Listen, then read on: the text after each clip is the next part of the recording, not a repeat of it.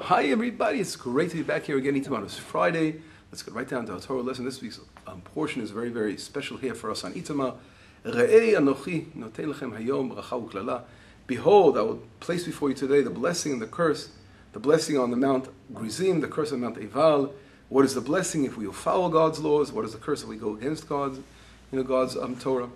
And here, again, every day when we wake up in the morning, I look out the window, and every single day when I sit in my study and I'm preparing my lessons and studying Torah, I'm constantly looking at these two mountains which symbolize the blessing and the curse, which means it's always God reminding us every minute of the day, let's choose the blessing, choose the right path in life, and that's a very special privilege. Again, I want to invite all our wonderful friends to come and be part of this special privilege of seeing these mountains, seeing the beautiful area where God promised the people of Israel the land and renew the covenant in the land. There's so much history and so much Torah here living in the land of Israel. Wow. But anyway, this week's portion, I heard a very big, beautiful Torah from Baruch Rosenbaum, and I'd like to take one of those ideas that he mentions. He talks about chapter 12, verse number 20. And here I want to quickly read some of these verses and then make a comparison to Leviticus, to Vayikra, and see the difference when the Jewish people were outside the land in the desert or when they entered the land, the difference in regarding eating meat. Try to understand this concept.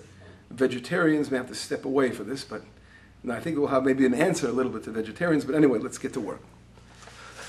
So we see quickly in chapter 12, verse number 20. It says like this.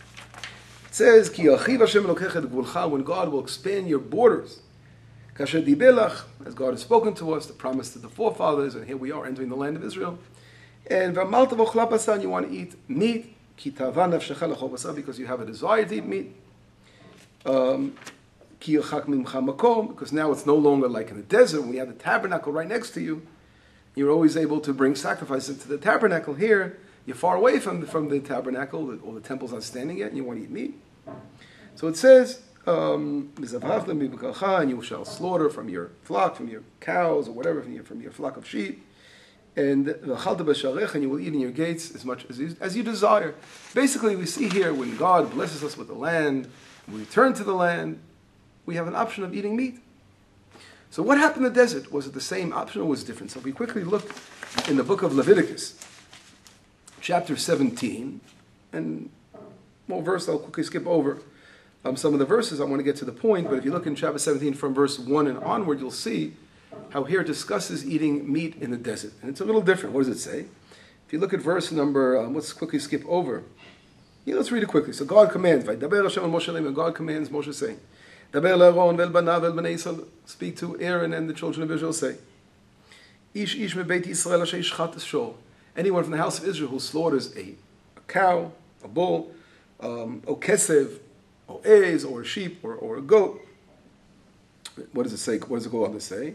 In the camp, or asher yishchat mechutz lemachana, or slaughter outside the camp. Ve'el petach oel moed lo hevio. He doesn't bring it into the oel moed, referring to the tabernacle, like the temple, right? Tabernacle. Akriv korban Hashem, lefnei mishkan Hashem. He doesn't bring it to the mishkan, to the tabernacle. Dam yichashev lishahu dam shafach. It's considered as though he has spilled blood. V'nichrat yishahu mekerev amo. And therefore he will be cut off from his people. Which means, in other words, unlike being in the land of Israel here in this week's portion, when the permission to eat meat was allowed, here we see in the desert, we weren't allowed to eat meat on a regular way, as we desire, but only in connection to the tabernacle. If we were going to take this meat and sacrifice it as a shlamim, as a peace offering to the tabernacle, we were allowed to have the meat. And then it goes on to say in verse number 6, it says, "V'zaraka kohen et adam," and the kohen will throw the blood, sprinkle the blood, etc., and he will offer up the chelev, which means the special fats. V'lo yizbachu od et zivchehem. It's very important. Verse number 7, it says they will no longer slaughter to the lasi'irim, meaning to idols. They will no longer be slaughtering to the dark side. Kihem zonim acharehem chukat olam. This is an everlasting ordinance. So we see over here right away that in the desert, the people were not allowed, it seems very clear that they were not allowed to eat meat, the Jewish people, right, in the desert, for personal benefits or personal pleasures. But they were allowed to eat meat only for the purpose of bringing it as a sacrifice. But when they entered the land of Israel, it was permitted to finally eat meat properly. I mean, not only enough for the bringing it to the temple, which wasn't built right away when they first entered the land. They still had the tabernacle, right, moving around to different parts of Israel. But it was divided into the tribes, and not everyone lived near the center. So obviously, it would be hard to every time you eat meat to bring a sacrifice. So again, we see permission to begin to eat meat, and this was for until this very, very day, we're allowed to eat meat.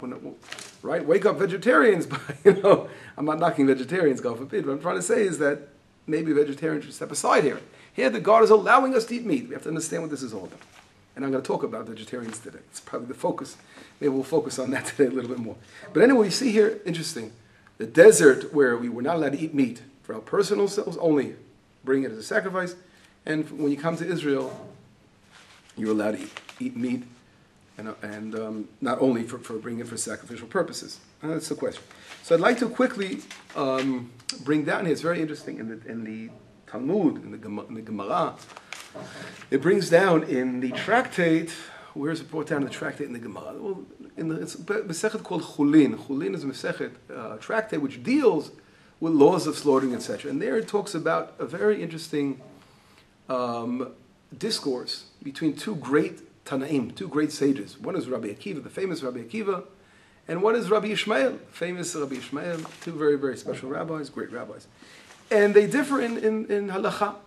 Rabbi Akiva says something, what's up, Rabbi Ishmael? Rabbi Ishmael says very clear, as we saw here, the understanding of these two verses, that in the desert, we were not allowed to have slaughter meat for our own purposes, right? Only for the purpose of eating in the temple, then which was the tabernacle.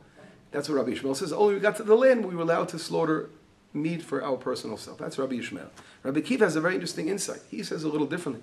He says something very profound, and this is something difficult to understand.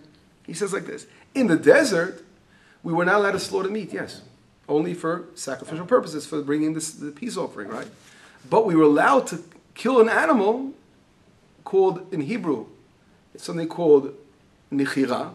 Nichira means it's a different way of slaughtering in any other way, or slaughtering in reverse direction. There's different explanations what exactly nichira means.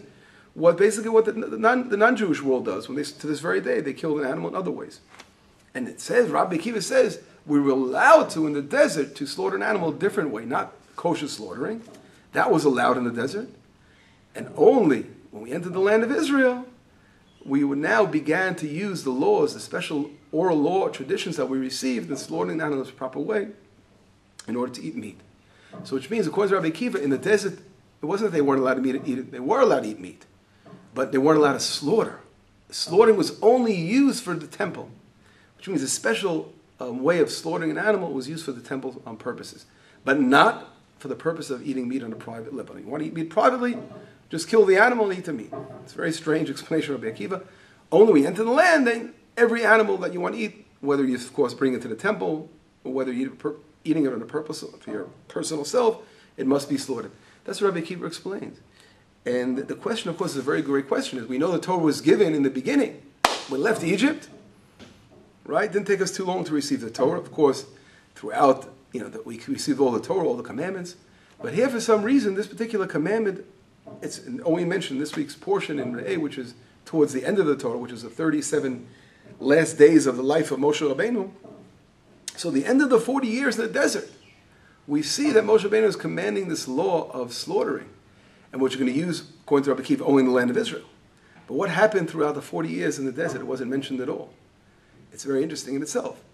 And the question is, if this is the case, that now Moshe is teaching the law, how is it possible? We know the Torah we received on Sinai. And on Sinai, every law was given. So although it didn't come up yet, but whatever it was still given. Moshe is saying it now. But the law already applies. So how was it that we were, according to Rabbi Akiva, here's one particular law that it was like an exception to the rule. We were allowed to eat meat without slaughtering. And the opposite. Slaughtering meat we weren't allowed to do, only for the purpose of the temple. It's a very, very difficult thing to understand. And the answer, of course, one answer I mentioned before, I don't know if before, on this lesson, but to some of my students, we discussed in the past, there are certain laws in the Torah that are pushed off. We know that. Right? In most cases, we know that certain laws apply to the land. They didn't apply yet to the desert. The desert was some kind of like a special situation like a incubator, getting ready for the land. So we see many laws that don't apply until you enter the land of Israel. But here is something unusual in that it's a prohibition, right? When it's something, it's not like it doesn't apply yet. The law didn't begin to work. Here, when you want to eat something, you do it the way we're not allowed to do it today, which is very strange. It's still very unusual. And there's something called in halacha horat sha'ah. A prophet is allowed to, of course, you see the prophecy from God, and he's allowed to say that for now this particular law is not applicable for a certain period of time, a temporary period. And we can maybe possibly explain it in that direction. This temporary period, this law was sort of pushed off, and the opposite was allowed to slaughter, to do something called dechira, to kill an animal in another way. And that's probably an explanation that I think we can come up with. But of course the answer is, what is the reason why? Why weren't we allowed to slaughter, according to Rabbi Akiva, meat the regular way? Why weren't we allowed to? According to Rabbi Yishmael, no one ate meat only for the purpose of sacrifice. It's very simple. But according to Rabbi Akiva, they did eat meat, but again, in this strange way, without slaughtering it. And here's a beautiful explanation, the Ol Sameach, one of the great rabbis that commentates on the Rambam, he brings down a very interesting explanation. And that's connected to the verse 7 here, what I just read to you. It says that God is right out saying that you will no longer, if we look at 7, you will no longer offer your offerings to idols. Sirim can mean shadim, all kinds of evil forces, right? The dark side we mentioned before. And therefore, apparently, and this is what the Rambam explains in the Guide to the Perplexed, that the Jewish people, the reason they were allowed to sacrifice, these laws were given to us, was to purify idol worship. Because beforehand, these same methods of sacrifice were used to God forbid, worship idols, terrible things. And therefore, by slowly educating the people of Israel to taking the methods of sacrifice and applying them in kosher terms and sort of purifying it, you're sort of koshering off the idol worship. The same way here, God did not want us to use the sacrificial method of slaughtering, the actual kosher way of slaughtering an animal, because that's what they did to the idol worship. That's how they actually worshipped idols. And therefore, it was only left for the purpose of bringing sacrifice to the Mishkan, because there in the Mishkan, the tabernacle, we're actually rectifying this thing. We're rectifying what? The idol worship. But when you do it for your own purposes, God forbid a person shouldn't have, again, when you're worrying about your own purpose and your own personal enjoyment, here they could maybe fall down and use that method for their own personal, benefit, and then sort of, God forbid, fall to the sin of idol worship. And therefore, they were allowed to do regular killing of the animal, but not actual using the method of slaughtering, which they did when they used to worship idols in the past. It's a very interesting concept. But that's what the Or Sameach explains, and that's very interesting. But I want to really focus on this whole concept of eating meat.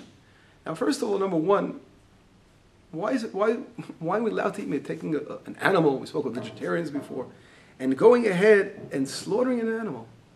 What did the poor animal do to us? Why do we have to, most people are meat eaters, there are vegetarians in the world, but why does the Torah allow such a thing to happen? And in order to understand this, I want to quickly bring down a beautiful, great scholar in the times of the Rishonim, it's going back in the Middle Ages, and his name is Rav Yosef Gegetalia. He wrote a book called Sharei Ora, The Gates of Light. It's a Kabbalistic work, but he explains, and I want to read a few lines and try to connect and put this all together. He says like this. He says, "V'ineni potech lecha maftech gadol." I will open for you a great gate or key. Right? He's trying to teach us about something. Ma ra'a Hashem yitbarach letzavot b'Torah lishchot balei chayim. Why did God command us in the Torah to slaughter animals? He asked this exact question. L'achilat adam, for purposes of our personal benefit. V'lo ktiv tov Hashem lakol. It says in Psalms 145. Please look in Psalms 145, verse number 9. It says, God is good, l'chol, to everyone, to everything. V'rachamav kol masav, and He has mercy on all His creations. So what kind of mercy is God having on these poor animals? V'imu merachemech tziva l'shchot behema zo l'achilat adam. And if God commanded us to have mercy, how did He command us to slaughter this animal for purposes, our own purposes? So He says right away, El hasodu rosh pasuk. He goes, the secret of this, it says in the beginning of the verse, it says, Tov Hashem lakol, God is good to everybody. What does that mean? Tov bevadai lefichach v'rachamav al kol masav. And therefore, because God is good to everyone, all creations, and therefore, He has mercy on all His creations. Now, what is that? What is He trying to say? He's saying, "B'maseh bereshit nistamku al im behema zo l'shchita." He says, in creation, they asked the animals if they're interested in being given over to man for the purpose of being slaughtered. Why? Because an animal does not have a soul, he says.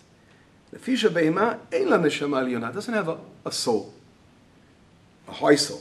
Lasig maseh Hashem u'gvodav, it can't have attained the greatness of God. V'amar Hashem yitbarach bevriat ha'olam lamid lefanav behemot v'amar lehem ritzonchem lishachet v'yochal etchem adam. Do you want to be slaughtered and men will eat you? V'talu madrigat behema she'ena yodat klum madrigat ha'adam she'yodeh u'makir et Hashem yitbarach. And you will go up from your level of not knowing anything to a much higher level, because you'll become, when a person eats an animal, it becomes sort of part of him.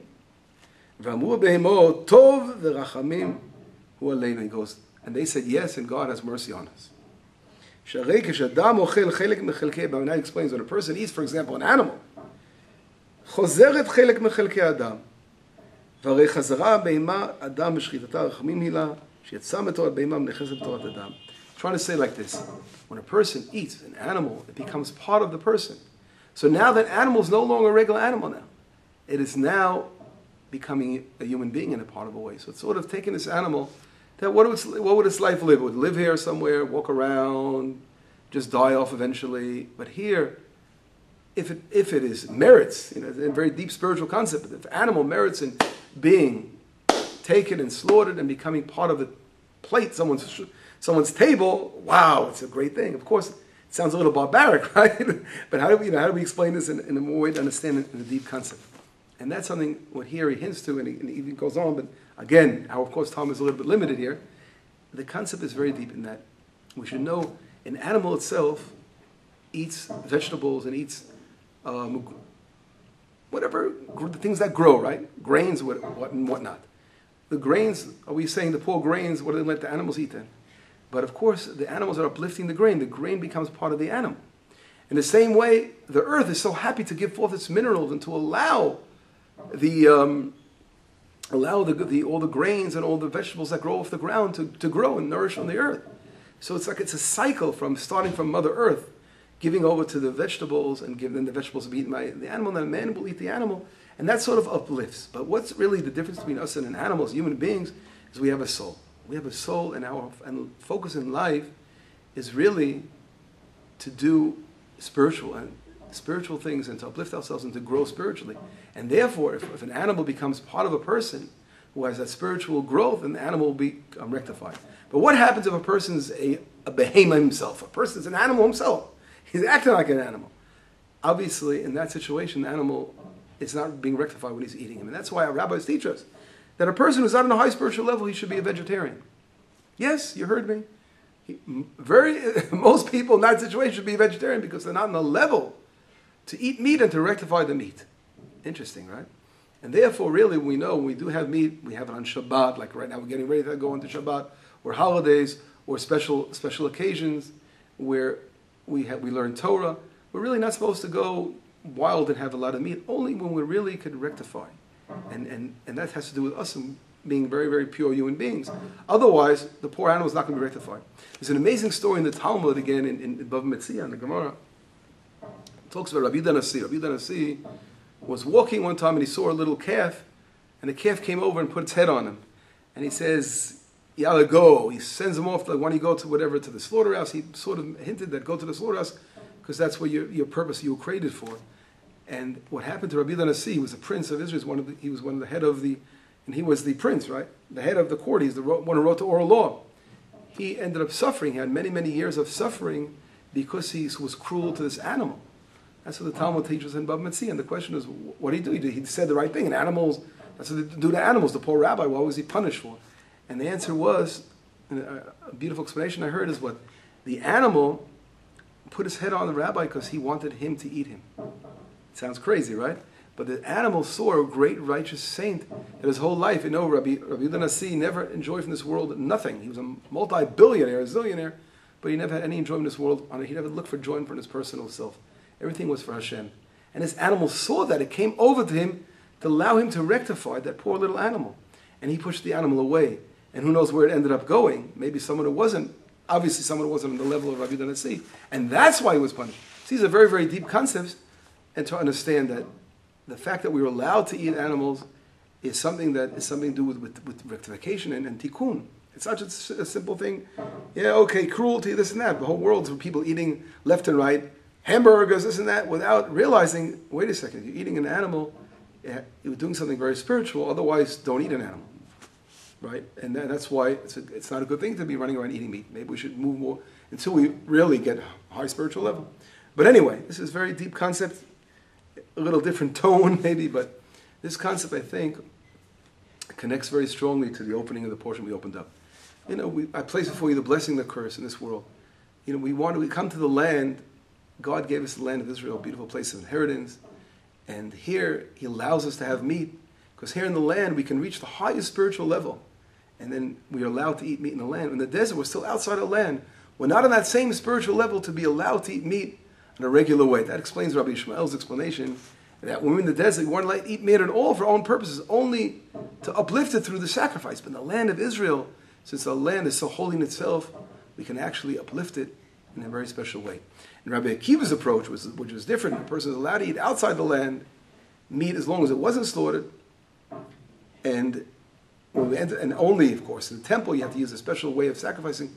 But it also agrees to the fact that we enter the land of Israel, now you're allowed to slaughter because we can now rectify. The power of the land can rectify idol worship, can rectify all the flaws that we have as human beings. And that's the beauty of being in the land. But we're out there in exile, we lack the ability to rectify. But anyway, this concept is very, very huge, and it's a long, long discussion, but I just wanted to touch upon it today for a little bit to open your eyes up. Think about it. Maybe we should be vegetarians.